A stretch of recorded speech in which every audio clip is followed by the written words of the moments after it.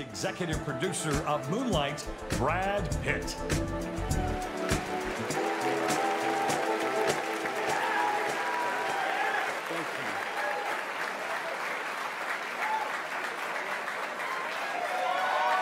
Thank you.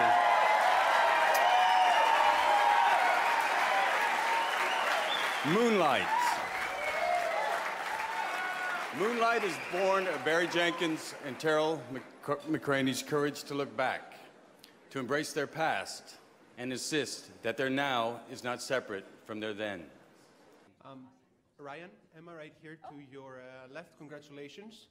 And I would like to ask you a question, and it's how love in present day and their feelings might be changing and affected, you know, and the whole love fantasy that your film presents, given all the social media, given the instant gratification that we can get through many different social apps. Do you think that the love fantasy is really offended in the end?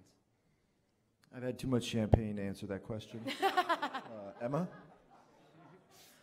Will you just repeat the very last part again? Could we talk more about love in the modern era?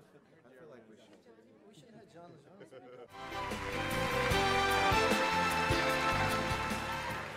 Good evening.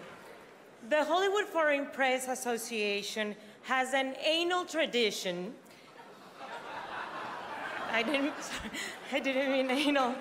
I mean, they have an anus tradition. They have a tradition that they do every year of choosing a second-generation performer to assist in the presentation of the award.